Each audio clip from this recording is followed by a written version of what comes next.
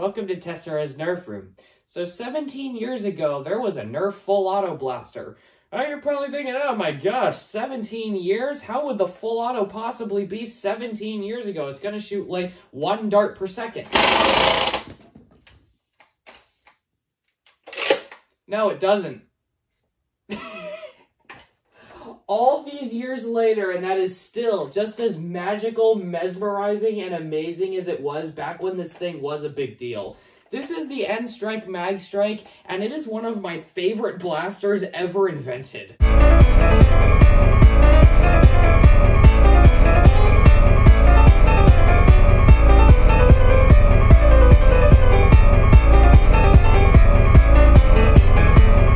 So the Magstrike is a 2006 release out of the N-Strike series, and honestly was one of the biggest deals ever when it came out, and in my opinion should still be a pretty big deal to this day, because after Nerf did this one, they really weren't able to recapture what it did ever again. Yeah, sure, you have the Rapid Fire 20, but honestly, the removable clips are better than the rotating cylinder in my eyes.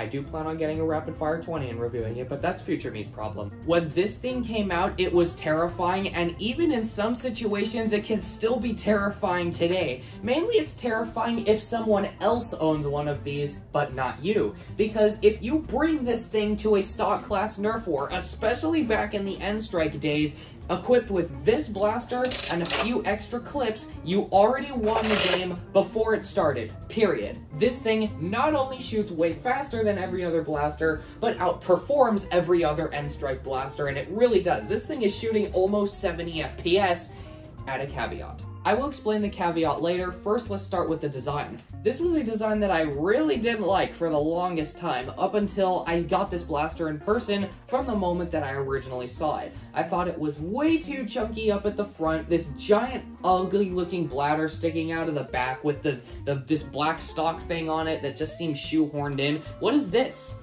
What is this up here? Why is this there? There's a tack rail on it for no reason. You're never gonna put anything there because the clip goes up. The stupid priming bar sticking out of the front. I did not like the way that this thing looked at all.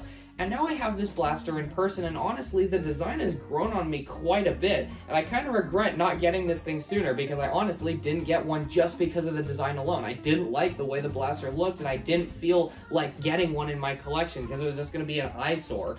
But it actually looks pretty good in person. It's got a scary factor to it. This thing looks intimidating, and it honestly gives off vibes of a paintball gun. My fingers have been on the trigger because I can explain that, I swear. It's a 2-finger trigger with nowhere to put your fingers. So like, where are you gonna put them? All the way up here? That's uncomfortable. I don't know where to put them, and just holding them out, it's like I don't have much of a grip on the blaster. That's why I'm holding it like this.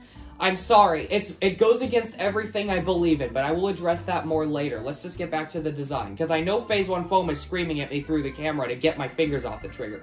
As I was saying, this blaster reminds me heavily of a paintball gun, mainly because paintball guns have this bladder on the bottom. And the thing is that I didn't understand why the stock was down here, and it looked really dumb, but it makes a lot more sense now. You don't hold the blaster like this. You hold it like this, and it actually puts the stock at an angle that allows it to be braced against your shoulder. More on that in the ergonomics. I do think that this blaster looks good, but it is still a little bit simple. There are better looking blasters out there.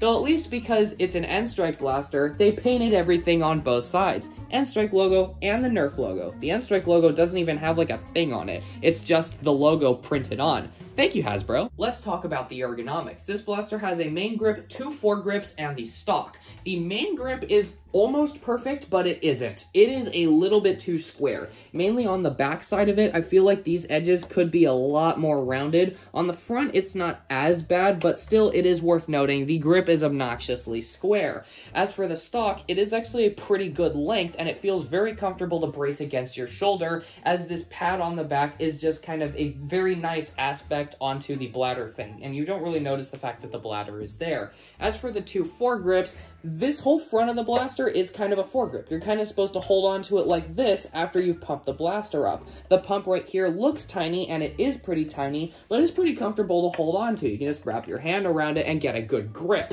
It's not the best ergonomic setup I've seen, but it certainly isn't very bad. How does this blaster work, though? This is a clip. Stop right there. This blaster is called the Magstrike, and it uses a clip. And yet with every single magazine-fed Nerf blaster out there, they refer to it as clip system, when clip system registers magazine-fed mechanism, not clip system. This is clip system, and it is called the Magstrike. Mag. Clip. Hasbro. Were you high on drugs?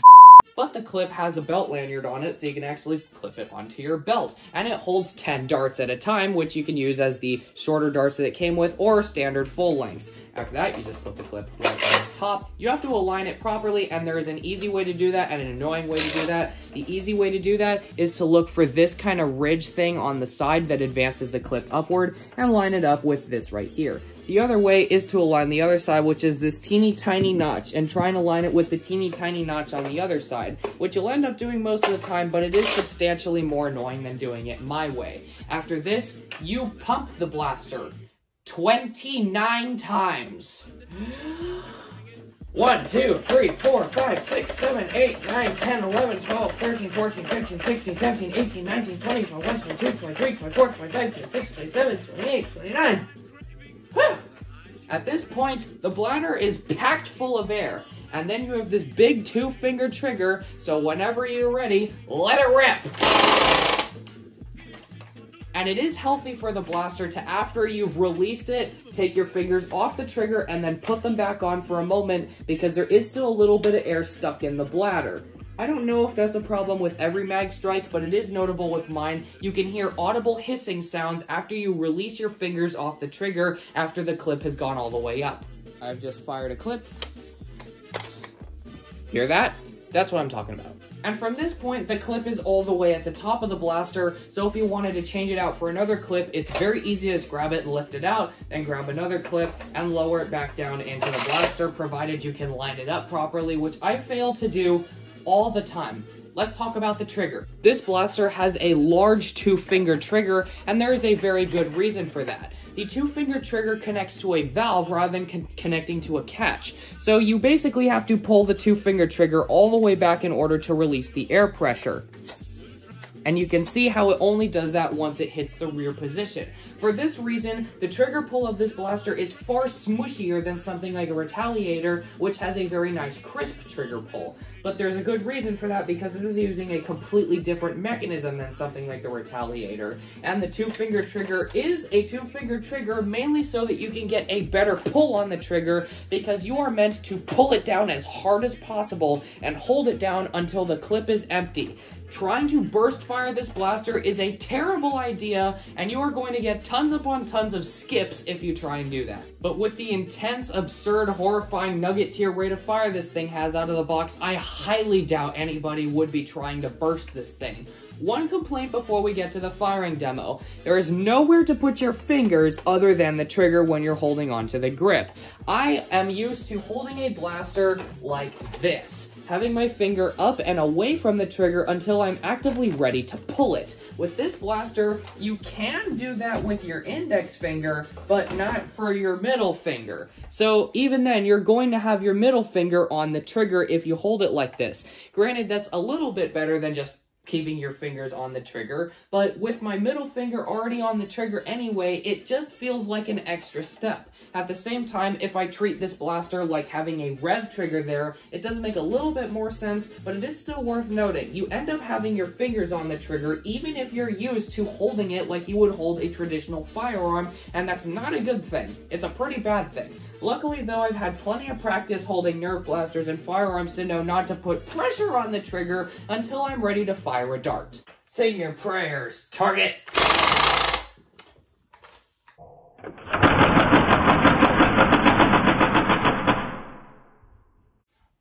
There's a tactical enemy over there. Tactical reload.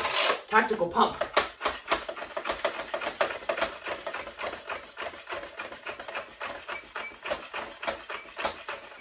Tactical trigger pull. So the Magstrike, a blaster that in some people's eyes is very outdated, in my eyes, This is so fun. It takes forever to pump this thing up, and that is one thing that is against it because the amount of time it takes to actually get a single trigger pull ready is very long and very drawn out. But when you do get that trigger pull ready and you actually pull that trigger down, whatever poor soul is standing in front of your blaster is a very sad man. The groupings out of this blaster are absolutely beautiful. It's not shooting perfectly straight, but it's not shooting all over the place like elite darts. In my experience, the groupings this blaster gets when holding it perfectly still and aiming it at the red, white, and blue target is a grouping about the size of this space right behind me, which is perfect for guaranteeing that you will knock out an enemy in that range if you're aiming at them. Even if you're aiming slightly to the left or the right, you're probably still going to hit them because at least one of the darts is going to sail in that general direction and knock them out. Okay, knock them out wasn't a very good word to say, but you get the point. You're going to tag people with this blaster if you're aiming it at them and you fire it at them. This is one of the most efficient and fun fully automatic blasters that Nerf has created. In fact, I would argue this might be the funnest fully automatic blaster Nerf has created. It is so loud, it's violent, it's aggressive, it punches, it vibrates when you fire it off. Watching the clip slowly rise up out of the blaster while just admiring the dart hose that is being shot out of the front of the blaster while you're firing it. It is so cool. It is so fun to use this thing. And it is also an absolute pain in the ass to do maintenance on. Yeah, this is a rubber bladder that holds the air in it, which means that at some point, it is going to start failing just like any O-rings and springers or stuff like that. I thought there was someone in there, and it was just the heater turning on. I actually just like almost had a heart attack on camera. But yeah, if you weren't experienced in replacing the mechanics of this blaster and trying to maintenance it like you would any other air-powered blaster, it can get kind of annoying and kind of difficult if you don't know what you're doing. Granted, I'm sure there's mod guides somewhere in the world that'll tell you how to do it. I haven't come across any though, so I honestly don't know how to help you if this thing does fail. But considering this blaster's age already and the amount of money that it cost on release, this thing has held up insanely well over the years, and it really isn't hard to find them. You can find them on plenty of websites like eBay for not too much money. I paid like $40 for this one, which is way more than it costs on release. But it doesn't really matter because I absolutely love this blaster to death. And honestly, if you're just looking for a good time that doubles as something very practical that you could bring to a stock class Nerf war, or modify to be absolutely horrifying, this is one of the coolest options and most interesting options you can go for. If you find one of these for a bargain, I recommend picking it up. Thanks for watching. Bye.